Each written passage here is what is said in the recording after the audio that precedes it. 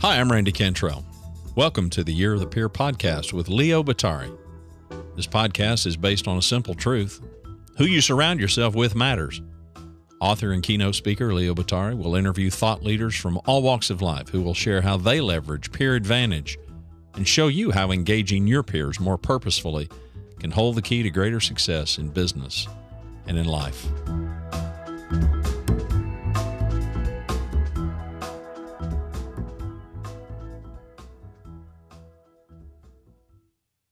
Today's guest is J.J. Ramberg. J.J. Ramberg is the host of MSNBC's Your Business. Now in its 11th year, it's the only television show dedicated to issues affecting small business owners. She is co-author of It's Your Business, 183 Essential Tips That Will Transform Your Small Business, and a business owner in her own right, as a co-founder with her brother Ken of goodshop.com. Before joining MSNBC, Ramberg was a reporter at CNN, where she covered a wide range of topics, ranging from breaking news to profiles of the country's top business leaders. Ramberg is a graduate of Duke University and Stanford Graduate School of Business. Let's get started. J.J. Ramberg, welcome to the show today. Oh, Leo, it's so nice to see you. It's been too long. It has. And no, it's just great to have you here. I know you've been traveling. I know you've been super busy, so I really appreciate the time. Yes, we're all busy. It is the mantra of the day. Well, as you know, the real, I think, simple premise that we're trying to work with on this show all year long is this idea of who you surround yourself with matters. And Yep. for you, when I think about entrepreneurship and business and all, you've been surrounded by it your whole life. You grew up with it, and love for you to hear about the influence of your family in that regard. Yeah, it's absolutely in my blood. And when I think about entrepreneurship and how my family influenced me, it's hindsight is 2020, right? It's so apparent how it did, but going through life, you don't even realize how something is affecting you. So I am the granddaughter of two entrepreneurs. My grandfather on my dad's side moved from Mexico, not speaking a word of English, with a very young family, and was a peddler, basically. Door-to-door peddler, and then eventually opened up his own furniture store. And so my dad worked with him, and then my dad opened his own company, a couple of them. My mom's dad was sort of a quintessential entrepreneur, sort of had money, lost money, had money, lost money, opened a ton of businesses. And then my mom got from him, she was a stay-at-home mom until she was 46. This was pre-internet, mind you, when stay-at-home moms were not starting companies. She and my brother started a company, which eventually turned to an internet company, and they sold it to monster.com. And so I had a front row seat to watching both of my parents. But it wasn't like my parents were saying, hey, you need to start a business or you need to be an entrepreneur. They didn't talk about it that way. It just truly became just something that I saw. It was normal to me. Well, and, just by example, right? And then, I'd love for you to tell us, too, about you and your brother started your company, kind of where that came from. I know that Katrina, I believe, was one of the real impetuses for that and wanting to do what you did the way you did it. But, I think so many people know of you on MSNBC and hosting your show, and maybe fewer people know that you, too, are an entrepreneur. So I'd love for you to tell us about this business and you working with your brother. I'm sure. I love to talk about nothing but my business, as we all know. So I always wanted to do something in the social responsibility world, right? Since the early days when I was a kid and ate my first Ben & Jerry's ice cream. And because I worked at my mom's company as a kid, I was really interested in small businesses, but I didn't have an idea until I was in my 30s. I just like to say that out there because there's this great pressure to start something, I think, in our world right now. And I couldn't have back then. I didn't have an idea, but Ken and I started a company which is now called Good Shop. And Ken is my brother who started a business with my mom. So we got to do this together. And the whole idea, Good Shop has two parts to it. One of it is this socially responsible part, Good Shop Give, where we work with thousands and thousands of retailers so that every time you shop on their site, a percentage of what you spend goes back to your favorite cause.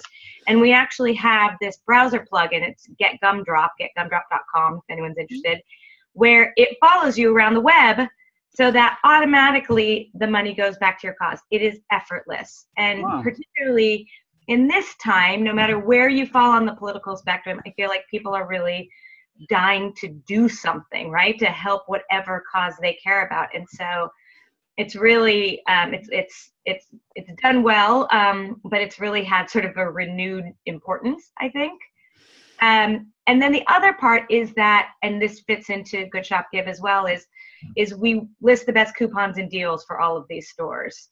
And so that every time you go to a store, again, automatically those coupons and deals activate on your screen. So you don't have to go to Google and go search Gap coupons anymore. So it's been fun, and it's been amazing to get to do this with my brother. So we've got $12 million for causes so far. And just to get to work with him, who I've learned so much from. This is his second go round. He already started and sold a successful company. It's been fantastic. It's been fantastic for me and him, for my whole family who's involved, and I just love it.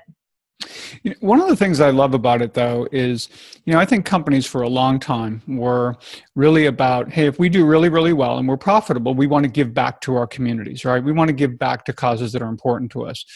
But what you've done and what so many companies do now is they are inextricably interwoven now. The doing good and doing well are all part of the value proposition. They're all part of the business model. And that's what I love. And I think you were really, among the earlier companies doing that, and really saw that in that way. Yeah, thank you. We started this 11 years ago. So we were pretty early on in this whole world. And I agree. I mean, look, I'll tell you one thing that I learned along the way is that you definitely have to have a good product, right? And I think no one can think that if they just say, I launched this company and we're going to help something, that it's going to fly. We learned that, and we spent a lot of years developing the product itself. But we've had this social responsibility part of our company all along. Well, so here you are. You grew up in this, entrepreneurial family. Tell us how journalism has kind of woven into that, right? I mean, a career at CNN, then MSNBC, an author. I mean, you kind of keep bringing these things, together and really combining business with your work as a journalist. So tell us a little bit. It's been like, meow. Exactly. It wasn't supposed to happen at the same time. I will tell you that much. But I've been really lucky. So I was a journalist. I worked at NBC News. I left to go to business school, and then it was 1998, so I worked in the internet. And then I missed journalism. So I went back to be a journalist at CNN for a few years, and then I left that to start my own company because Ken and I had this idea for Good Shop that I was so excited about. And then right after I started, MSNBC called me and said, we're doing this show about entrepreneurship. And I wasn't going to turn that down, right? It's right in my wheelhouse. It was only meant to be for 6 months. And so now it's been, I think we're in our 11th year. Yes. So it turns out, though, that it's been so helpful for my journalism, my show, and my company, because when I'm out there on the show talking to small business owners, I know the second question to ask, right? It's not just, give me 5 tips on blah, blah, blah. I can ask the next question because I'm asking for myself, right? Sure. As much as for my viewers. And so I think I do not think I would have done, or that I would be able to do nearly as good a job serving my audience if I hadn't had this very experience I'm going through at the same time as them. So speaking of the show, how has it evolved over the years? I mean, think about when you first started, it was this 6-month project. Here you are in your 11th year. How has the show evolved from your perspective? Oh my God, Leo, the world has changed, right? We've watched the world change in these 10 years or 11 years. So when I started, Fortune Small Business Magazine was shutting down. All of these things that focused on small business were disappearing. There was no focus on female entrepreneurship whatsoever. And right, there was maybe Facebook was just starting, right? So there's no social media, there was MySpace. And so And so it has become so much easier as far as resources go, not necessarily psychology or anything else, but as far as resources to start a business and to run a business than it was when we first started. And so we're speaking to a much larger audience than we were now, of people who feel like, hey, I can do it. Whereas they wouldn't have necessarily felt that it was a possibility early on. I think what hasn't changed is our mission to go out there and truly try and give useful advice to small business people and growing businesses. Really, it's not just small anymore, but because entrepreneurship has become such a thing, right? And we've seen so many incredibly successful stories. And when I was a kid, right, the entrepreneurs weren't the cool ones. It was the people who worked in the music industry, or now they're the cool kids. And so, and there are shows like Shark Tank and The Profit, which I think are wonderful and bring business ownership to a wide world, but those still have an entertainment value. It's fantastic. We're entertaining, but our mission is really to give practical advice to small business owners. And that hasn't changed over the past 11 years. Well, and I think what you did also with not only with what you do each and every week with the show, but the idea that you basically assembled and compiled all that information for people in what was a book, which I love the title of it, Your Business, 183 Essential Tips That Will Transform Your Small Business. And there are. I mean, I've obviously gone through them all. It's pretty amazing. But, those tips were very much informed by real entrepreneurs with real stories that they shared with you, correct? Absolutely. And the gist of it was, so keep in mind, I launched my show, launched my company, got married, and had 3 kids within 5 years. Yeah. So I felt like I do not have time to read 200-page book if I can get that same information in a paragraph. And so it was very much for me as an audience. And the idea was, I've talked to thousands of business owners. What are the things that I said, whoa, I need to go do that at Good Shop when I talk to them? Let me write a page on it, move on to the next thing. So it's not meant to be read page 1 through page 300. Right. You're supposed to be able to open it at any page and just learn something quick. Well, and what's nice about it is, although it's 183 tips, it's obviously chunked up in some sections where you can look at an area that's of most interest to you and really take a deep dive into that. I think about, not only does the book allow you to kind of almost be in the same room with all of these entrepreneurs and all these small business owners who share this information, but I almost imagine a peer group taking this book, all of them, taking a section of it that they would find most relevant to them, going back and reading it, and then coming back, because when we learn, we learn so much better, not just when we read the book and we try to figure it out all on our own, but imagine people reading this book, taking section by section, coming together, and then sharing some of their own experiences and insights and takeaways that they get, I think would really be remarkable. So actually, for peer groups out there, if you haven't looked at this book and used it in that way, I think it would be really great, if they did.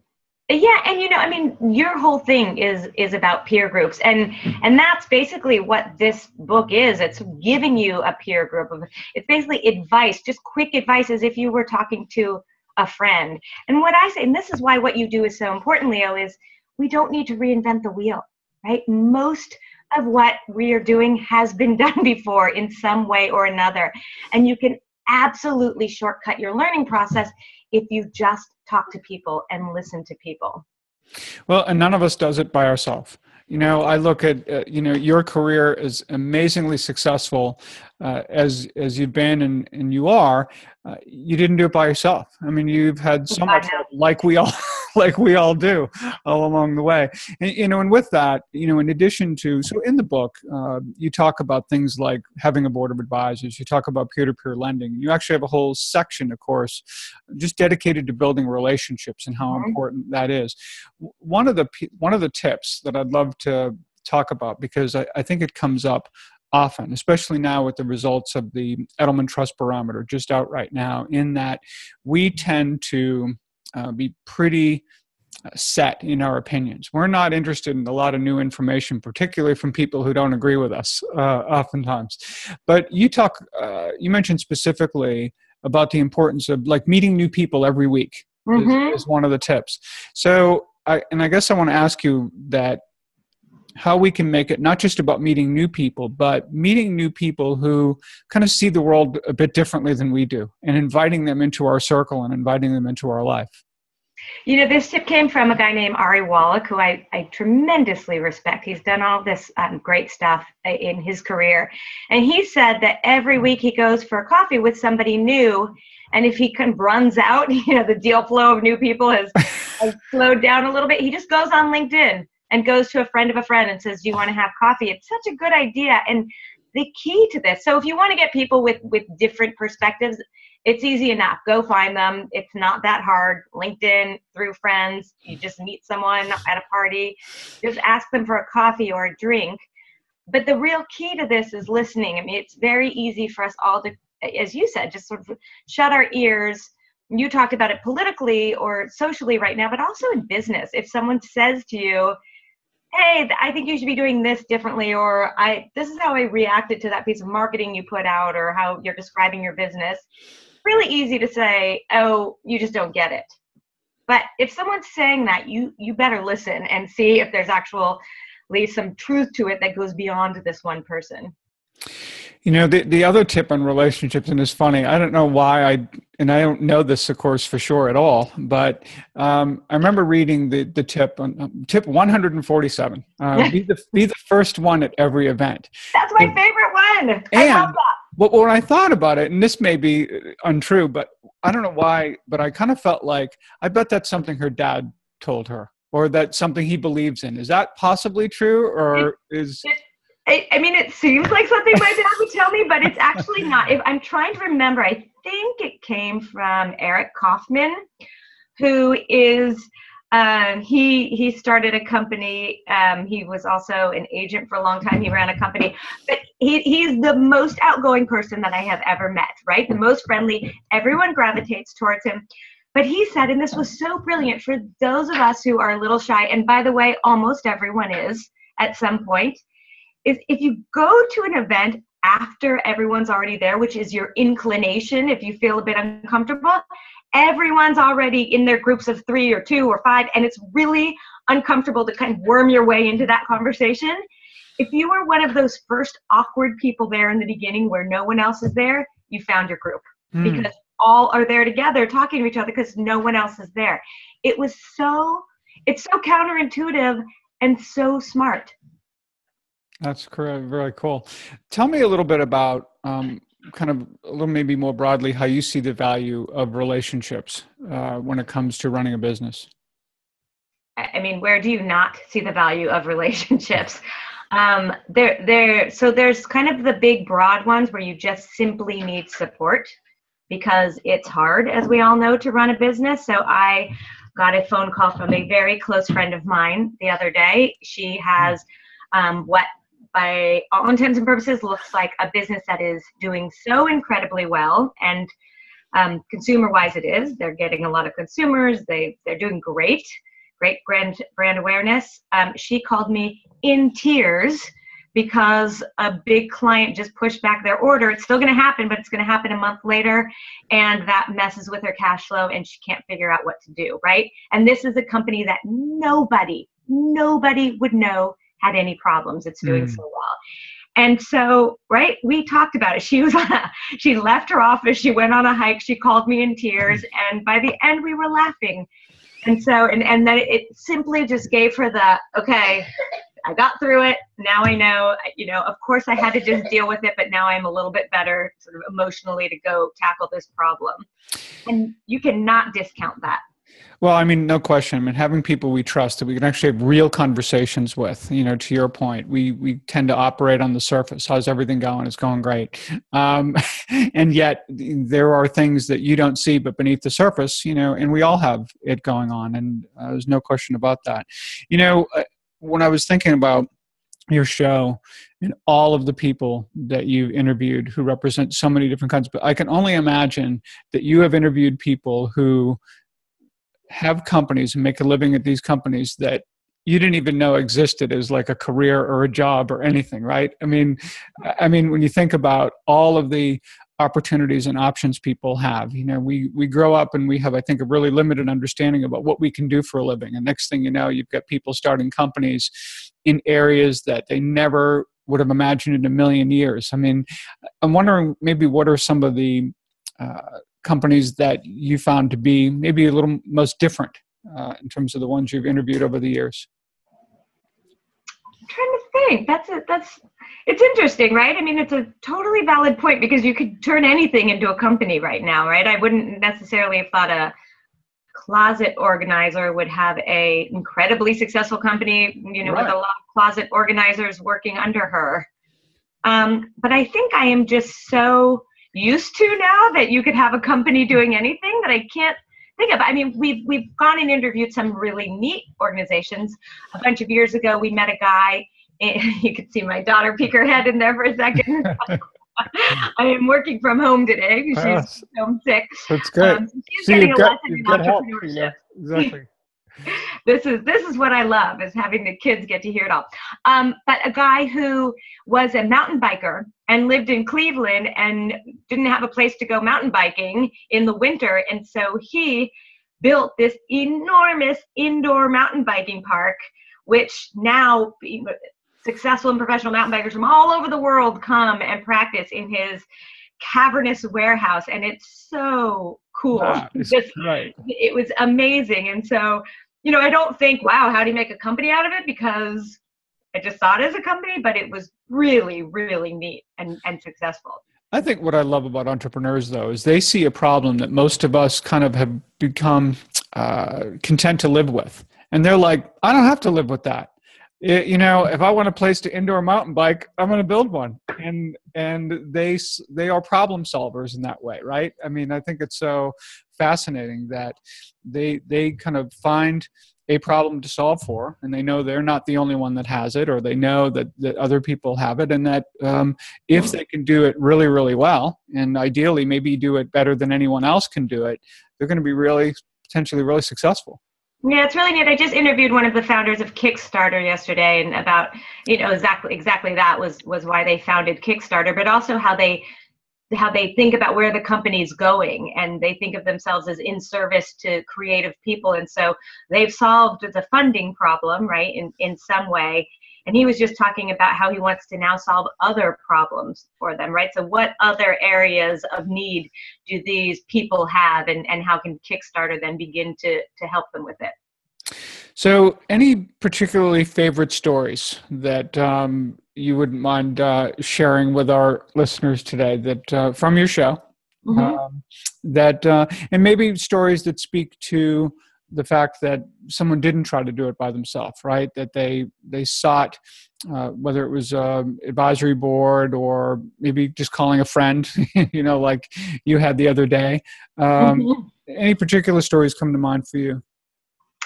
There is this one woman who I love, and she's really one of the most inspiring people to me. She started, she had never worked before. She was a part-time waitress. Her husband was really the breadwinner in the family, and he had a medical issue. He was laid off from his job in the recession. He had a medical issue, couldn't get another job, and so she had to go back to work, or she had to go to work. They had, I think, $17,000 that they had inherited from an aunt, if I remember correctly. But that was basically it. They had been living hand to mouth before. Not hard hand to mouth, right? They had 4 kids and they were living fine. They had a nice house in Connecticut, but they did not have savings. And she had lost more than 100 pounds recently on some weight loss program. And she said she always wondered, why isn't there a low-fat bagel out there? And so this woman who had no experience whatsoever running a business, or hardly even any work experience, said, I'm going to take the majority of that $17,000 and put it into my low-fat bagel business, which she started. And she's so funny. She said most of it went to the packaging, which is these kind of like Lender's bagels, that clear bag. Yep. And she said, if it didn't work, I'd have all these doggy poop bag bagel things. But she just started knocking on doors and then started asking help from people around her. And because she was so passionate about what she cared about, people wanted to help her. And I think and eventually she was successful. When I met her the first time, she had, I think, 7 people working in her basement in her house. That was her office. When I met her the second time, they had moved into an office. She started some weight loss centers. She's an incredible woman.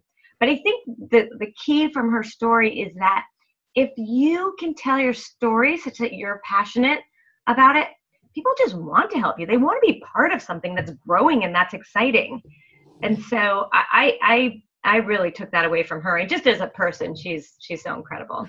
Well, and it's hard, to miss the fact that, when you think about your work as an entrepreneur and as a storyteller, right? I mean, that you have a really, I think, special appreciation for that when people can do that and they can do it really well. And you see how it connects with people and how it can make a difference in people's lives. I do. The thing about video is you cannot be saying to your kids, go away, with nobody looking. She's great. No, she's been peeking and visiting here and there, so that's been good. I haven't even noticed until I just saw that. I should have turned on the television, the perfect babysitter. There she is again. Why don't you just sit here? That way you won't disturb everyone, okay? You can get part of it. She's totally fine. Yeah. This is real life, right? Exactly. Yeah. She's in getting her own exposure at a young age also to being an entrepreneur and a journalist and all. One of the cool things, oh, go ahead. I think you're going to say something. Wait, but what you just asked me a question. My apologies. I got a little distracted. Well, we were talking a little bit, of course, about storytelling and journalism and right. Yeah. Right. The ability to tell your story is everything. From getting people initially interested to getting customers, people, again, want to be a part of something or have a product from something that has a story to it. And my friend Justine Stamen-Arriaga did this so incredibly. She started a fellowship program called the Teak Fellowship Program. And she started it when she was in her 20s. She was able to get some of the most impressive people on her board. And some people say, oh, it's because it's a nonprofit and it's really easy to tell a good story from a nonprofit and you're helping kids. It's not true. There are lots of nonprofits with leaders who aren't able to tell the story as well. But something about her ability to really paint the picture and really get people excited about her as a leader made it so that everyone wanted to be a part of this. She would talk about it all the time and get people to help her. But I mean, she would barely even, she'd ask them, but she wouldn't even have to ask them. They'd be dying to help ahead of time. I had a presentation trainer that I worked with a number of years ago. His name is Tony Lowe. He's just really terrific. And he always talked about how important it is to illustrate, don't explain. And that's where storytelling really comes forward, doesn't it? I mean, really becomes super, super effective. And when I started Good Shop and there were no iPads, right? No iPhones, et cetera, or tablets. I used to walk around with printouts from my computer of, look, this is how it works, because it was hard to explain. It wouldn't capture people's imagination in the same way. And so I would, literally pull it out of my bag and spread it out at a dinner table or wherever I was, because you just couldn't do it as well just talking about it.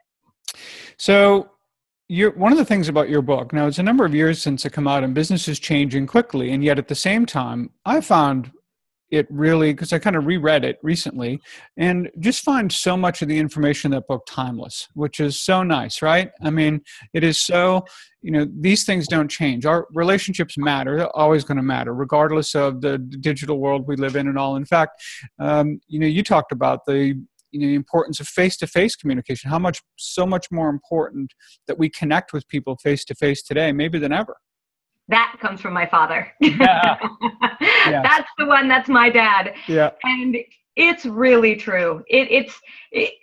There are nuances when you write something down, in email or social media that people don't exactly get. And it's just a basic tenet of human nature is that you just automatically connect with someone, I believe, a little bit more when you have some time with them face to face. And so I say always, if you can, at least initially have some face to face with them. You can do everything else on computer or phone, et cetera, afterwards, but build a little bit of some connection with them face to face. You can have, it's 82,000 emails or one 5-minute conversation. So 183. I figure when you were writing this book, you squeezed every ounce of whatever great advice you could and got it down in 183 tips. Since then, what might you add to that? I mean, in recent years, of course, you've had that many more interviews and all. And I'm not sure if there's any, if you've got anything specific in mind, but I would imagine that if you sat down and thought about everything since, that you might be able to add to that list, I would imagine. Yes. Huh. I could probably add a whole nother book full. I actually have a list somewhere on my computer that I need to find when someone gives me something. I can't think of anything exactly offhand right now. But yes, because I'm constantly hearing things where I think, oh, that's so smart, that's so smart, that's so smart. And so I should write a blog or something on it. But yeah, we wrote this book maybe 5 years ago. And, just in my own company, which has grown so much since then, I've learned so much, right? We've dealt with employee things that I didn't deal with before, marketing, excitement, disappointment. And I've just learned so much from that. Well, I think between your show, your book, and just the example you set all around, I mean, you really are bringing business and Main Street business into people's homes and into people's lives in a way that I think just really shines such a wonderful light on some of the amazing things that are happening, in this country. And it's really extraordinary. And I just want to, ask you maybe just one more question and say, is there any, if you think about either those 183 tips or anything that you want to leave our listeners with one nugget of advice that you think would be helpful for them as they look forward to 2017, what might that be? Somebody told me something yesterday, which I actually, there are a couple of things within the same vein where they said and I don't know if your listeners are having good times in their business or hard times in their business, but I'll give this for anyone who's having an uncertain time, which is this person that I'd interviewed yesterday morning was just talking about how things were a little bit tricky in his business right now. And he said, I'm having a great time. That when things were going well, he kept thinking, is something missing? Is something, what am I doing? Where are the flaws that I'm not seeing? And now that things are a little bit harder, his path is incredibly clear. He knows what to do. And so while he's a little bit stressed, he's having a much better time with his business. And someone a couple of weeks ago said to me something similar, which is, don't let your dreams become your expectations. And they said that when things are going great, your dreams become your expectations.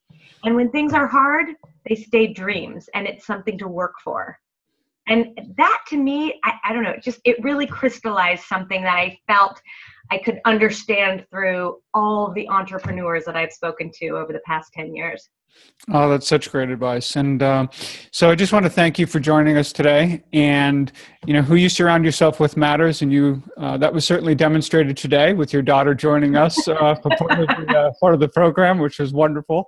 But anyway, you just have a wonderful day. Thanks so much for everything you're doing, and look forward to your show. And for anyone who hasn't reread the 183 tips, you really need to do it. So thanks so much. By the way, she's home today because she is sick, and I'm feeling like I was totally duped on that. That does not look like a kid who is sick. Yeah, she's looking pretty spunky today.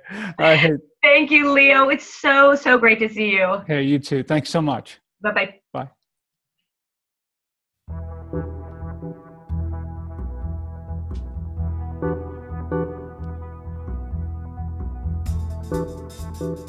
Thanks for joining us today.